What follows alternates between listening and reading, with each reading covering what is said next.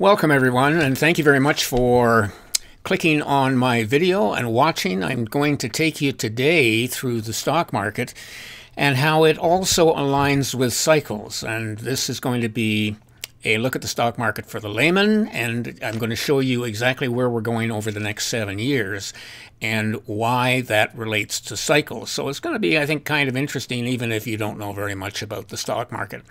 If you have seen my video on cycles, that is part one of Cycles of History, then you can relate to the cycles that I have explained in that, having very large, those are very large cycles where the smallest is actually about 25 to 35 years, which is a climate cycle. And you have other cycles that are 172 years. There's an 18.5-year cycle, which is a real estate cycle. And of course, there's the 515-year cycle that we're at the top of right now. So those you might think, well, you know, an 18.5-year real estate cycle, how does that relate to me on a daily basis? Well, you know, it doesn't. But if you were to look at the stock market, and that's where a lot of us cycles people, a lot of we cycle people actually got into cycles was through the stock market, because the stock market has got cycles all through it. And in fact, it has the number of natures, which are Fibonacci numbers, and the golden mean all through it. So I'm going to show you how that works and give you an idea as to how predictable the market actually is. So let's get started. It's called Elliott Wave, actually. Elliott was a guy in the 1930s that came up with how the market actually moves. And so I do Elliott Wave technical analysis. I've been doing that for about well over 10 years. I think I've got 20 to 30,000 hours in the market just watching this. And so I'm pretty good at it. I'm working on a book and a course to teach other people how to do it. And so I'm going to tell you what I know about it and how it relates to the next 7 years. So if we were to look at, if you've seen my climate cycle or my Cycles of History part 1 video, if you haven't, I suggest you take a look at it, because that will give you a good idea as to cycles. This is the main chart that I show in that video, and it really sets us up for looking at the stock market. And so what this chart is, it's actually a climate chart. And this came from, all the data in this comes from the Greenland ice cores. They did some samples of ice cores in Greenland in the 1990s. And this gives us, they're very accurate, and this gives us the temperature this goes from minus 2000 BC, or rather 2000 BC, up to today at about 2000 AD. So it's actually a 4,000 year span here. And you can see how this is going to be just a little quickie on cycles. You can see how when the temperature goes up and rainfall follows, more or less follows the temperature. So when it is warm and wet and we have lots of food and things, which is the top of all of these cycles, we have very large civilizations that grow. And as it gets dry and cold again on the downside, we go into something called the Dark Ages in most cases, another one here and another one here, which actually became the Little Ice Age. And so when it gets cold and dry, we get lots of disease and pandemics and all kinds of things. And all of these kingdoms or civilizations start to fall apart. And so that's what you are seeing here, and it gives you a good idea as to where we're at. Here's where we're at, actually. We call this the modern warm period. And it is not the warmest we've been in history, that's for sure. And you can see this. These are not actual levels, but they're relative levels. And you can see that it's been warmer before, and there are certain things that happen at the top of these cycles which you can just bank on. For example, the amount of corruption. We always get a huge amount of corruption at the top of these. We get authoritarianism, totalitarianism, tyranny, weak leaders, a lot of fear, because also at the top of these cycles we have low testosterone levels, and that brings a lot of fear into into people's psyche, and so that's what you're seeing a lot today, where everybody is scared of this pandemic, which is really not a pandemic. So it's interesting when you know about cycles on a grand scale, you can get a good idea as to when to buy a home, when everything's going to fall apart, and we're at the top of the American empire right now, which is going to start in the next 100 years to start to fall apart. And so that's the big picture on cycles. Knowing cycles, you can figure out where we're going. So as part of this topping process in this very large cycle, this is a 515-year top. It's actually 1,000 years from here to here, so that it's also the top of a 1,030-year cycle, and that was 2007. We had the top of the cycle. And I'm going to talk a little bit about how the stock market plays into that. But first, let's take a look at where this all started. It actually started a lot earlier than Edward Dewey, but Edward Dewey I think of as the father of cycles. He began the Foundation for the Study of Cycles, which I was the executive director of for about a year, in about 2015-16, in that area. Now, Edward Dewey died in about 1978, but most of his work was done in the 30s, 40s, and 50s. And he used to work in the 1929-30 for Hoover, for President Hoover in the Great Depression. And when Hoover got out of office, which was in 1930, was the end of his term, then he talked to Dewey and said, well, it'd be really good to find out why they had so many depressions, because in the 1800s, they had about 6 of them in the row. And in 1929, of course, that was the really big one. So what Dewey did is he went to work and he spent the rest of his life figuring out the cycles, and he found about 3,500 different cycles, and he wrote a number of books, and these are great books if you're interested in finding out more about cycles. They're very well written in terms of easy reads, and they give you a tremendous amount of information, and cycles go through everything that happens on Earth. For example, there are even cycles in animals, like the Canadian lynx. There's a 9.5 year cycle, and every 9.5 years the population drops right off. And I think it's kind of funny that there were, about 3 or 4 years ago when I got into this, they had a Canadian contingent, I guess some scientists, that were paid large amounts of money to go out and figure why the lynx population was so low. Well, we've known that for 100 years. But isn't that typical? Nobody looks at history. Nobody looks at the past. They all think that everything they're doing is absolutely new and has never been thought through before. There's also the Atlantic salmon, which has the same cycle, a 9.5 year cycle. It dies out every 9.5 years.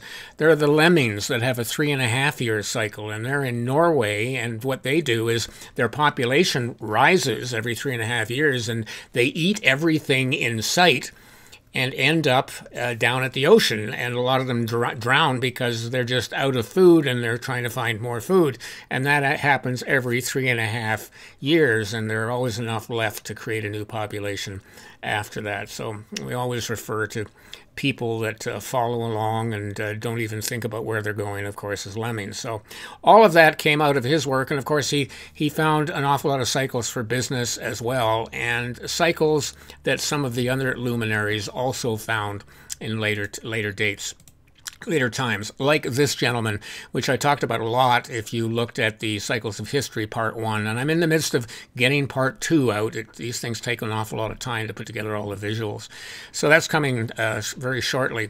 But Dr. Raymond H. Wheeler, again, early part of the 1900s, 1892 to 1961, and he was a PhD at the University of Kansas.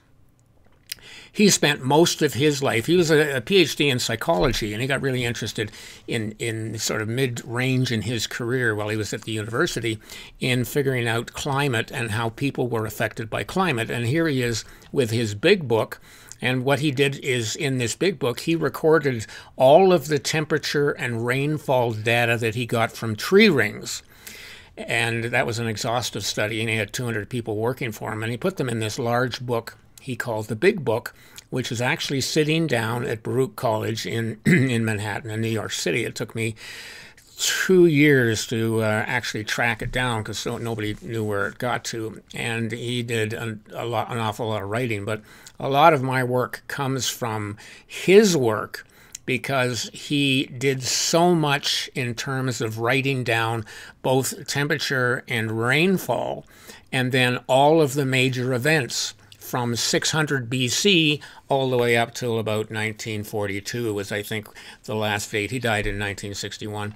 But what happens with all of those events is you can see that the events come back again at the top of each cycle. So you can actually determine traits of society based on the cycles and what's going to happen. And there's periodicity to the cycles, meaning that you can predict the tops of them in terms of time. So he found out that there was a 25 to 35 year climate cycle, and then a 100-year cycle, then 172 years, and then 515 and 1030. So just like other people, and there's a book by Stephen Pitts, who lives in Hawaii, which is he put out a book in the 1990s called The Unified Cycle Theory, which he did all of the probabilities based on these cycle periodicities, like the 172 year, and there's some other ones, 18 and a half years, and a number of different cycles. And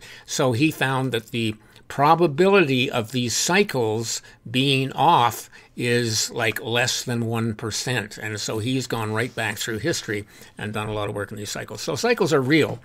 And I have been following them for some time, and we're going through a time right now in history which is a major turning point where we call it the Great Awakening, and he actually called it that in those days back in the 1930s, and this has all been predicted. 2007 was the top, and you're going to find out what I'm going to show you is there's also cycles in the stock market, because the stock market is very predictable, just like the cycles. Now, humankind can change the timing a little bit, but Mother Nature always wins in the end, and the cycle eventually sort of snaps back into place. And you can see that particularly with the stock market that we have today.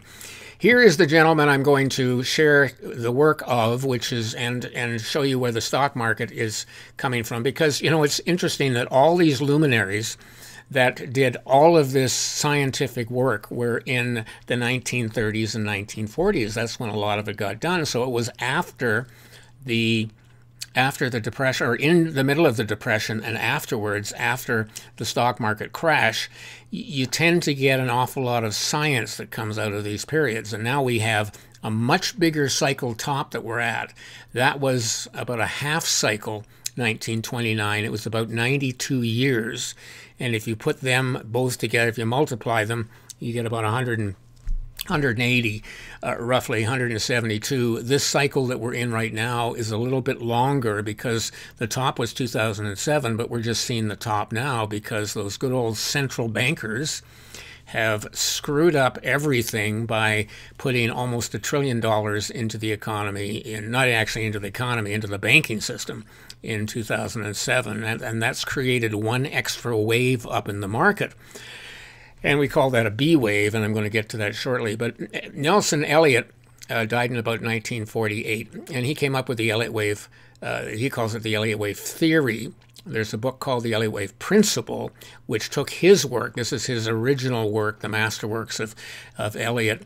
And like a science is just other people sort of take them over and prove and disprove certain elements. And Bob Prechter and A.J. Frost, who was an economist, wrote a book in the 1960s. I think the first version came out, and there have been other versions as well that really took all of Elliott's work and put it in a very easy to understand manner. Now, there are some problems and issues with some of the things in this book, and I, through my 30,000 hours in the market, have found out all of the issues, and I'm trying to put together a course and a book on the principles so that people get something that they can work with that is trusted, so you can use it over and over again.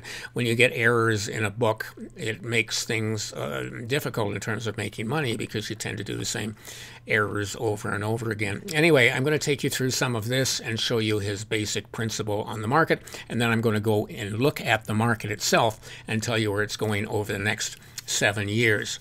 So here's the basis of Elliott's work. He found out that a trend, the market trend, the direction that it goes in for a very long period, travels in 5 waves, and you can see them here: 1, 2, 3, 4, 5. And there are certain rules to determining whether it actually is a trend. For example, of the 5 waves, the 4th wave can never overlap the first wave here. It can't come down that far so that it actually overlaps this wave. There are some other rules that determine it, and one of the reasons I say that one, it's the most important one, is that a counter trend moves in 3 waves. All right, so 5 waves is the trend, 3 waves is a counter trend. If you have a wave 4 that overlaps the first wave, then all of a sudden you have to count this as a corrective wave, or you count it as a 3, which means it's a counter trend. So it's very important that you do not have the 4th wave in the area of the first. The market is also fractal. In a trend, there are 5 waves within the first wave. The second wave, being a corrective wave like this one, is in 3 waves. We write that as an ABC in letters. And the trend waves we write in numerals: 1, 2, 3, 4, 5. So there's your 3rd wave. And then you have another 4th wave as an ABC corrective wave, and then you have another 5 waves up, and then you have a major correction, which always goes back to the area of the previous 4th. And so that's 5 waves of the trend, 3 waves back, and then you will have another 5 waves after that. So this is how you trade the market, because if you know what trend you're in and the direction the market's in, then and you can actually track the lengths of these different patterns, then you can trade the market quite successfully. The market does not run on events. So many people think that it runs on events. It does not run on events. It runs in a predetermined manner. And if you understand the manner that it runs in, then you know what pattern you're in, because some of these waves have different patterns, like these corrective waves. There are a number of patterns they can be in, like triangles. We call some of them flats. We can actually have ending diagonals as another one. And I'm missing one: triangles, flats, and zigzags. And if you understand the different patterns and you can identify them, then you know what the market's going to do next. And so I think it's a science, and a lot of people don't understand how it works, but that's kind of a little synopsis. Now, this runs through society as well. So it's interesting that you can look at these trends and see them throughout the environment that we live in. So this is a chart on smoking that I found, and this goes to 1900, shows the beginning of when people started to smoke. And you can see that the smoking number of people, this is actually in cigarettes per year that were sold. That's how they measured it. First wave, second wave. Here's the fractal third wave. 1, 2, 3, 4, 5. That should have a little Roman numeral there under the 3, but there wasn't room. 3, 4, and 5. So we have 5 waves up, and then once you have 5 waves, then it retraces. This was only 5 waves, and so it is basically over. Once this was done, it was over. So it's interesting that you can. It's difficult to sort of time this, but you can see when you get into a third wave and you have a fourth that you know you're only going to get one more. And if you were very careful, you could actually see within these, like the 1, 2, 3, 4, 5. So it's interesting, and down in here, there's actually 5 waves within that first wave. So that is looking at part of it in society. And of course, we had this coronavirus. And one of the things that I did was I looked at the pattern in the coronavirus with all of the deaths. So these are actually new cases. But this is a 1, 2, and you can see the 5 waves here. Subwaves, we call them, which are are fractal waves, and then you got a third wave and a fourth wave and a fifth wave, and then of course it's just died off.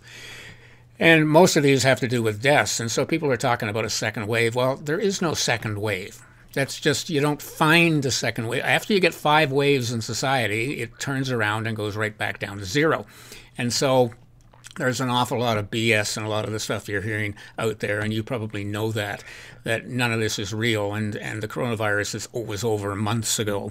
You know, there's still a little bit of it around, but they have tests that don't work, and, you know, it's...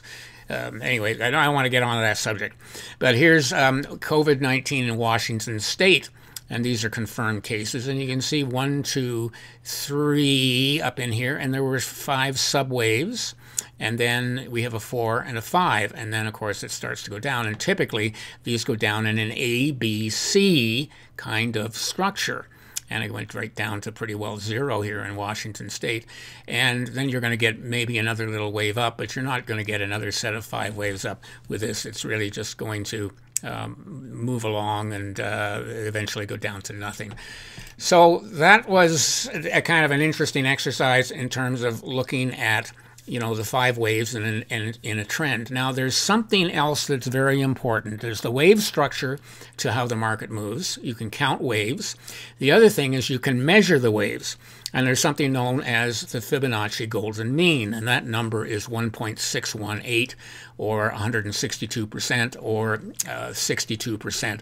Anything with the 62% level in it is something that we use all through the market, because virtually every, we call them waves within the market, has a relationship to the golden mean.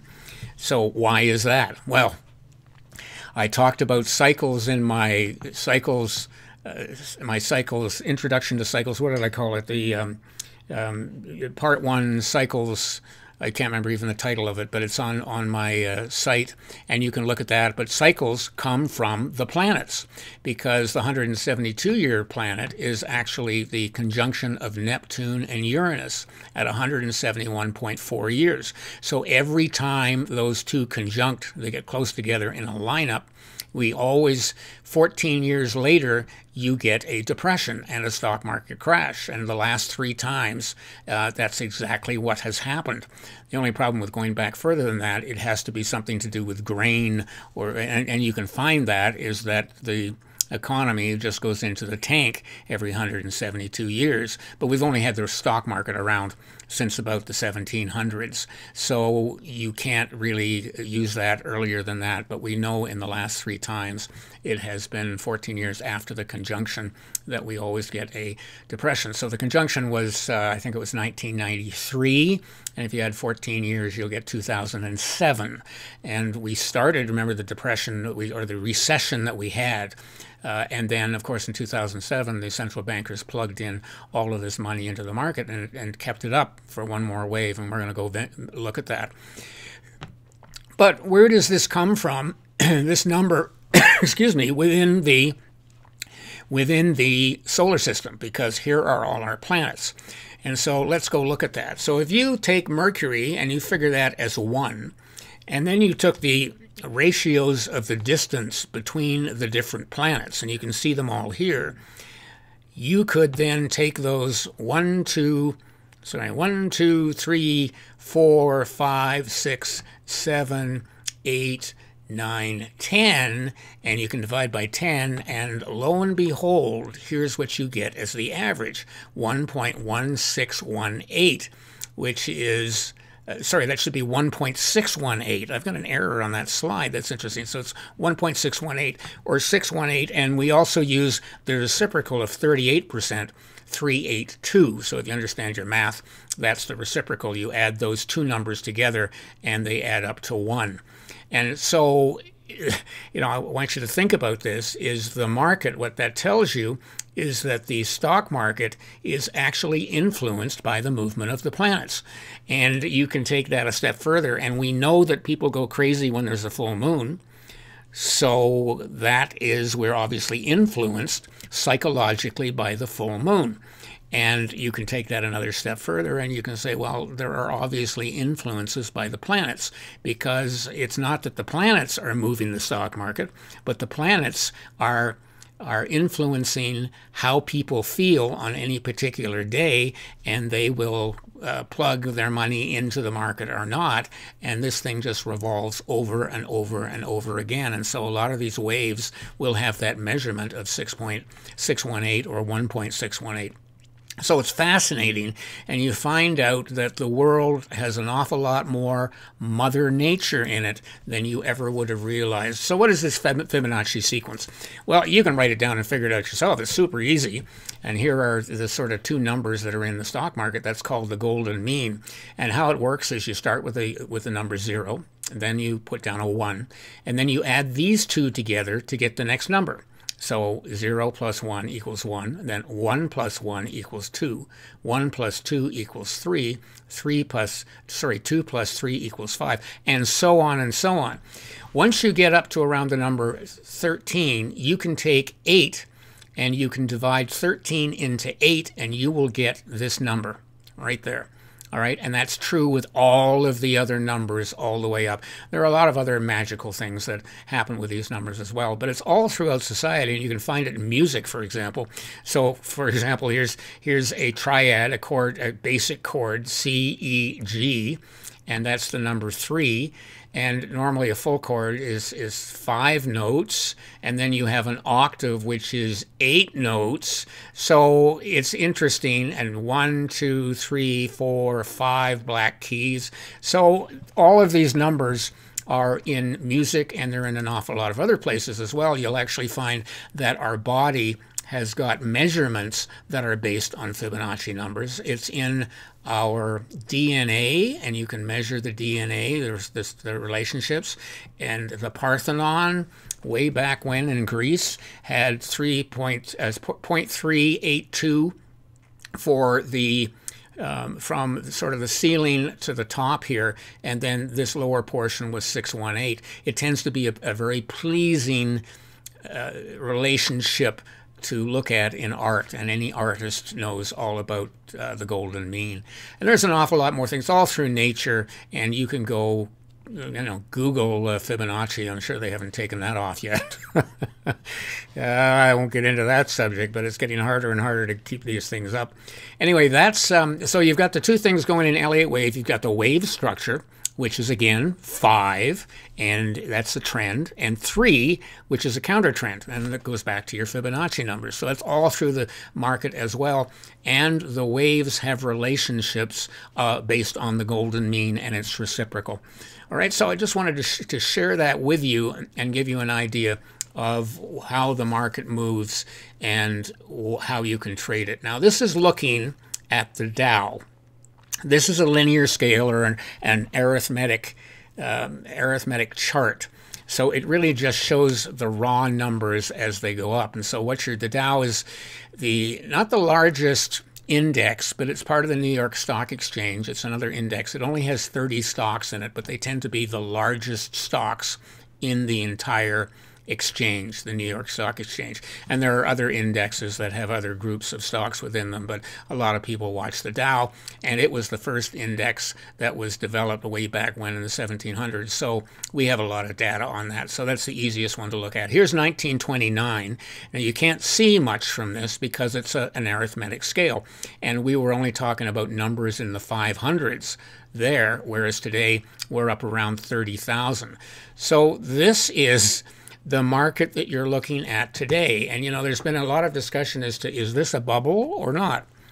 You look at the arithmetic scale, and I don't think there's any question that this is a bubble. We've had 52% rise in this, which is inflation, 5,200% from 1974 up until where we are today.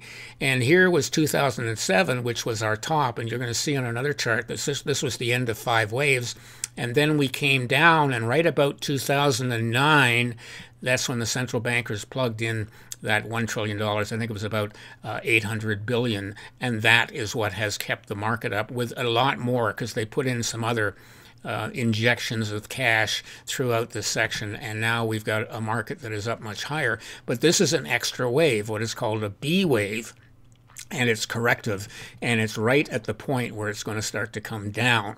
So this is, I call this the largest bubble ever.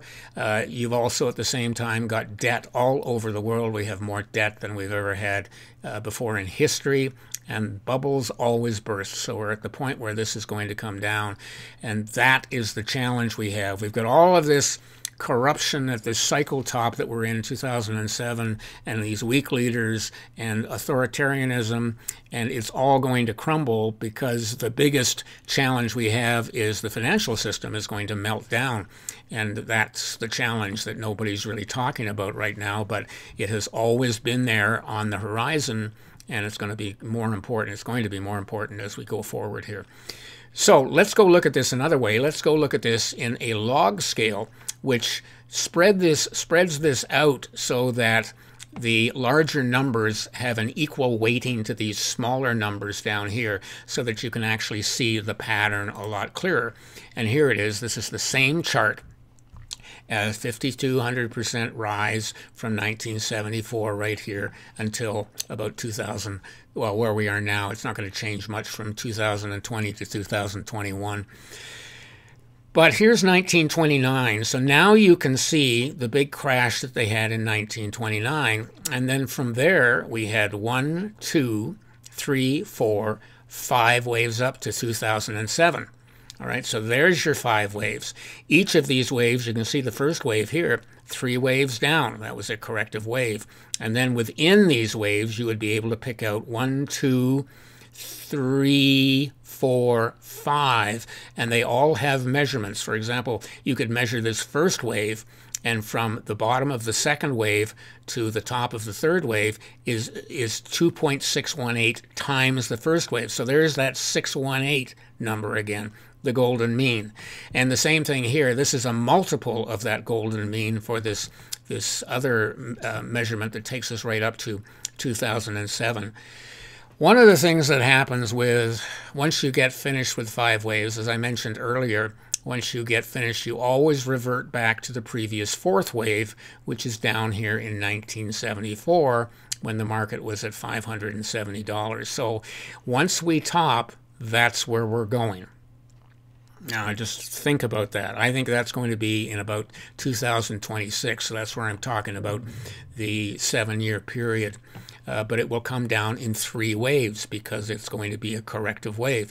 And here from 2009 up to where we are today is this B wave that, in actual fact, Ralph Elliott said that could happen in a market, whereas Prechter made his own decisions and said, no, that could never happen in a market. Well, here we are with a B wave, and it is really a man-made wave created by these central bankers, and it has just created a horrendous problem in that we could have had a crash here and been done by now. Because this was 2007, 2009, give it about 5 years, it would have taken us through 2015, and we would be in the recovery stage. But you know, it's made it so much worse, and people are more destitute. Nobody has any money. There's more inflation, and what happens with inflation, of course, excuse me, is that it takes the value out of the money. So 100 years ago, back in early 1900s, when the Fed was created in 1913, we had a dollar that was worth 100 cents. Up here with the inflation, our dollar now is worth 4 cents. Whether it's the U.S. or it's Canada or whatever, it doesn't buy anything anymore. That's why houses are so expensive, because you're paying for them in 4-cent dollars. So one of the things you need to realize is you need to understand deflation, because when this wave comes down, that's going to be deflationary, and our money will start to go up in value. And in 5-7 years, homes are going to be down around 15% of their value that they're at right now. That's what happened in 1929 to 1933.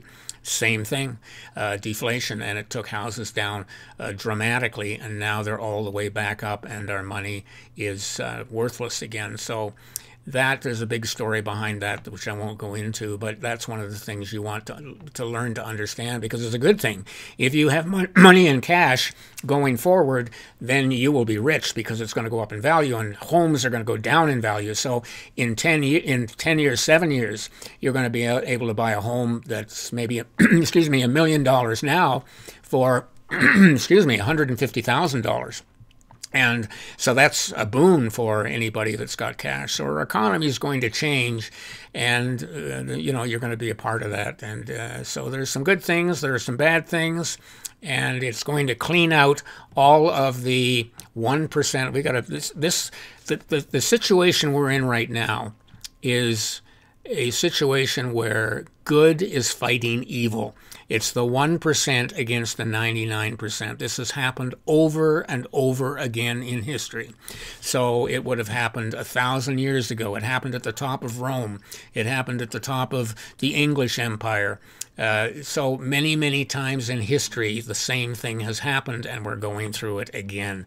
And it all comes from the money lenders, the central bankers, and this fiat currency. And so there's no other way to get out of this. There is one other way, and I'm going to comment on that at the end here, and we'll see what happens. But usually this plays out, good old Mother Nature, and then at the bottom of it, typically the currency might change and things might happen, but it's going to be, we're going to have a lot of chaos, and this breeds civil wars. You know, I've talked about that in the Cycles of History video, what happens at the same time that the market comes down. So not a good picture, but if you're prepared for it, and you know it's coming, and you understand deflation and some of the other things that are going to happen, you'll be okay. All right, so it's going to end up being a much better world when it's all over, because we will have got rid of all of the bad people and the corruption. That's what always happens. All of the truth always comes out at these cycle tops, and you're finding that that is happening more and more today, that you're finding more and more truth coming out. And it's going to continue like that for a little while longer. So this is looking at the market. I can't remember what this is. This is a 9-day chart. So the one that I had showed you, this one back here, is actually a quarter chart. So every 3 months, each of these waves is 3 months, these little waves in here. Not this thing, but each of these little ticks in here is about 3 months, whereas this one, it's 9 days. So this is looking at 2007, which is what we would call the theoretical top of the cycle. And this was the top of the 5th wave, and then we came down in 3 waves. It looks like 5, but if you actually measure it and you count the waves, you will find that it's actually 3 waves. 3 waves here, 1, 2, and then 5 waves within this C wave makes the entire thing 3 waves down. And then we got a wave up here, but it doesn't have a valid second wave to it. So there's a reason that you would call this corrective, and it measures as a corrective wave as well. So I can measure, I think, from this point up here, and I get a measurement, an extension off this first wave. At any rate, this is a corrective wave, and we're now at a top. And you can see the fractal elements of this. So you've got a white 1, 2, 3, 4, 5. That's the big picture. And once we reach 5, then it's going to collapse. And you've got a fractal smaller set of waves within that big third wave. 1, 2, 3, 4, 5 takes us to the white third wave. All right, and then you have another fractal, 1, 2, 3, 4, 5 takes us to the top of the blue wave. So there's the fractal part of it. And now we have what we call, this is called actually a broadening top, or some people call it a megaphone pattern. But once you get to this pattern, it spells the end, and you end up having this set of waves that goes up and down before you hit the final wave, and it's going to head to the bottom here. So this is our B wave that we're kind of stuck with, and there is no way out of this. We've done most of the ups and downs. We're just about to, in the next month, month and a half, 2 months, we're going to have another great big wave down, about 2,000 points in the S&P 500, about 10,000 points in the Dow, and then we're going to have one more wave up to a final high, and I think that is probably going to be late 2021. So there's about a year to prepare for what's coming. and then we're going to have a great big wave to the downside.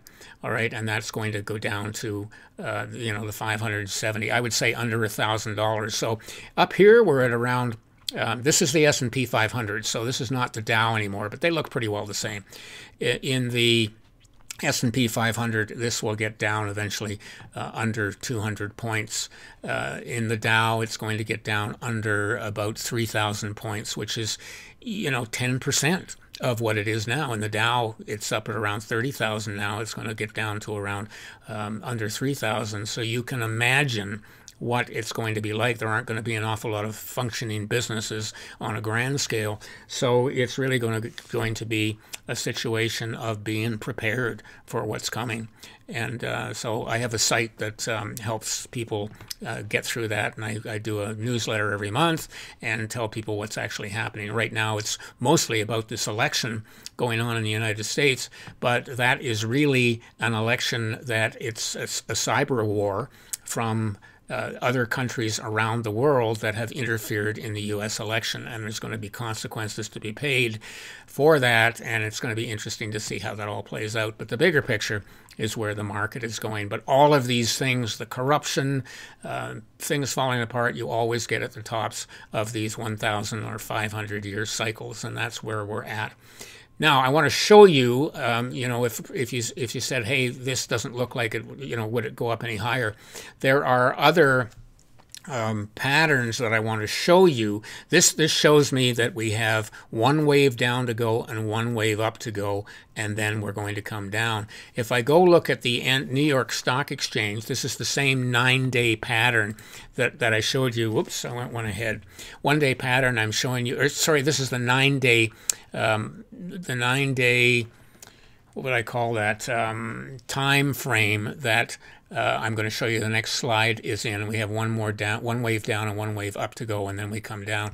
If I go over here and look at the Dow in it as a quarter, oh, that's the wrong chart. I'm going in the wrong direction. Here we go.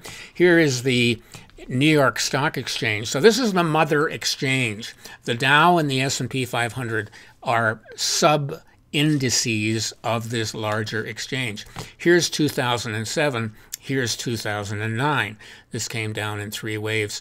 And what we are looking at right now is a pattern. It went right back up again. But this pattern is very corrective, and we call it an ending pattern. It's an ending diagonal.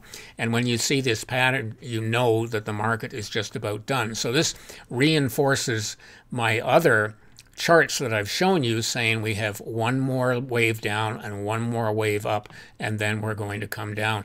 Ending diagonals are always in 5 waves. So you always have a first wave up here. This is the first wave coming up to the top. Then you have a second wave. Then you have a third wave.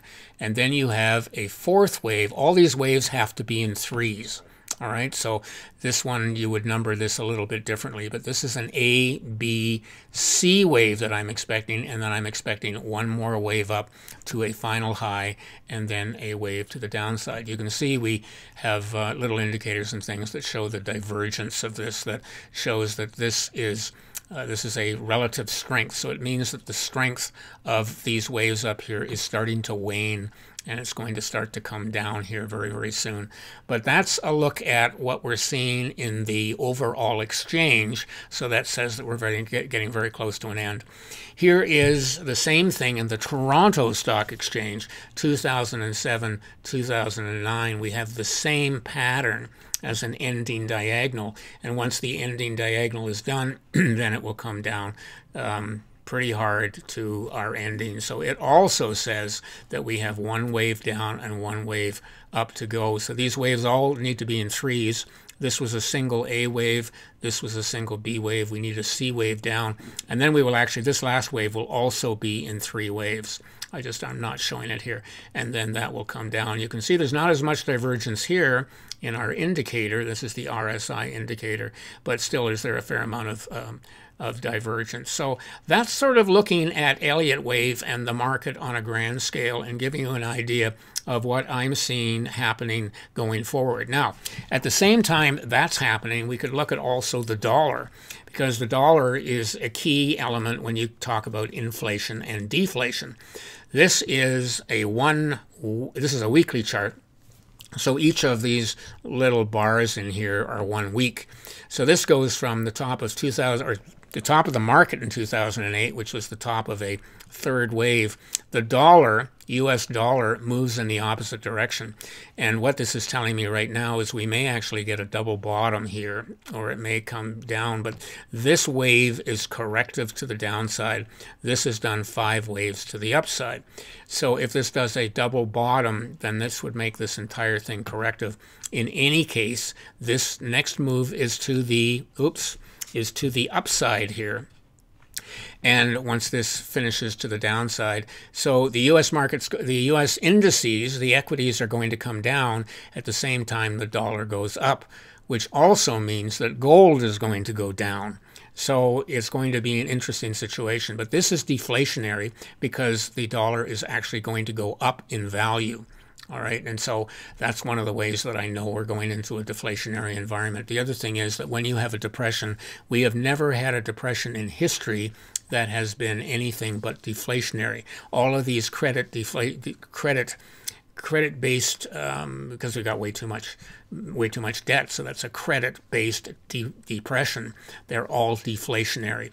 So your money starts to go in the other direction. It's a fiat money. It's not based on gold, and it's going to move to the upside. So that's what I'm seeing there. So this is the weekly. If I go and look at a monthly chart, this is going back and looking much further, and it shows you, this is the wave structure I just showed you, this little section here, where you can see 5 waves up and then 3 waves down.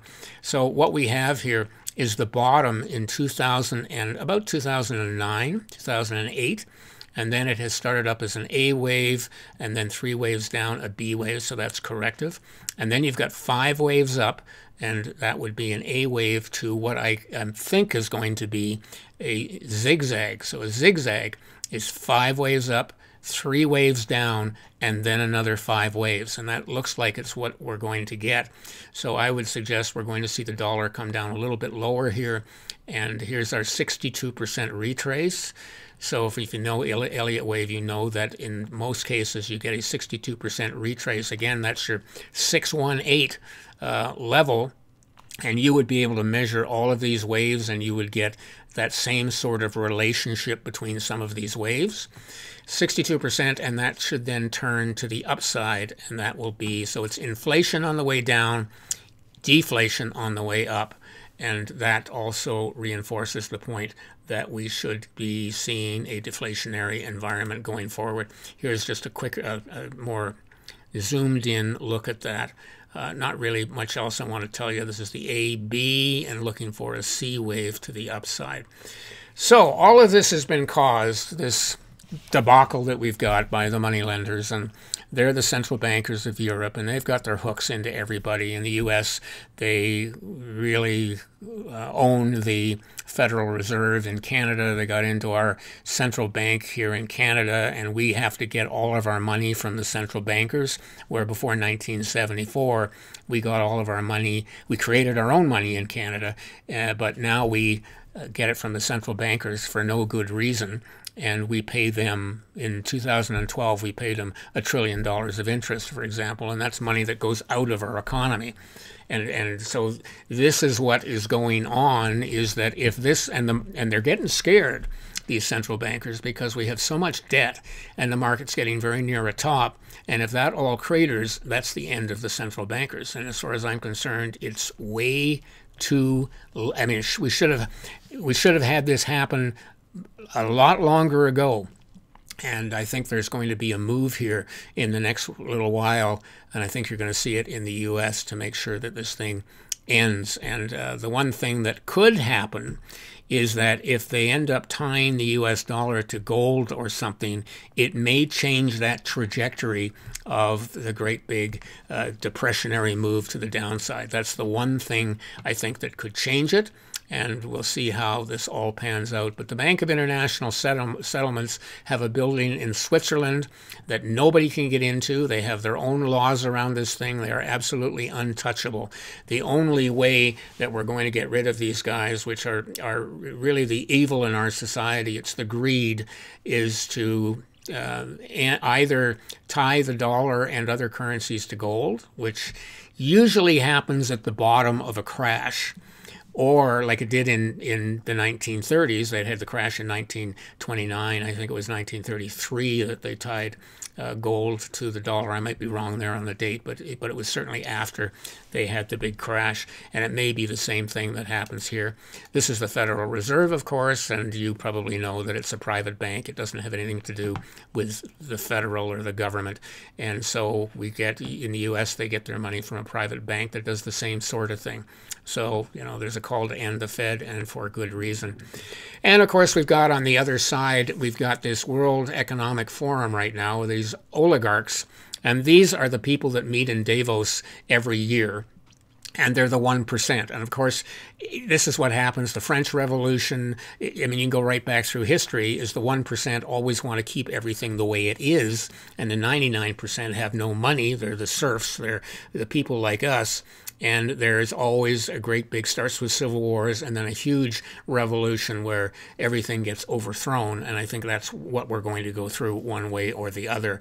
I don't think there's an easy way out of that, except that in the early 1600s, there was a revolution called the Glorious Revolution, where there was no bloodshed, but it was at a same time in history relative to where we are.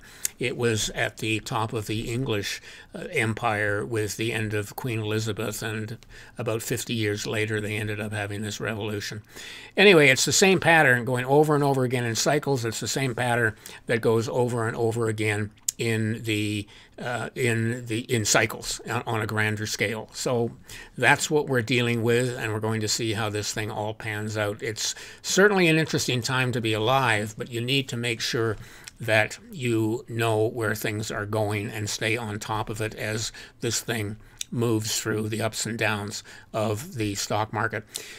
The only fly in the ointment is if gold, if they tie the US dollar, which is the reserve currency, to gold, and that would, because we have a fiat currency right now, and that's why we have these wild swings in the market.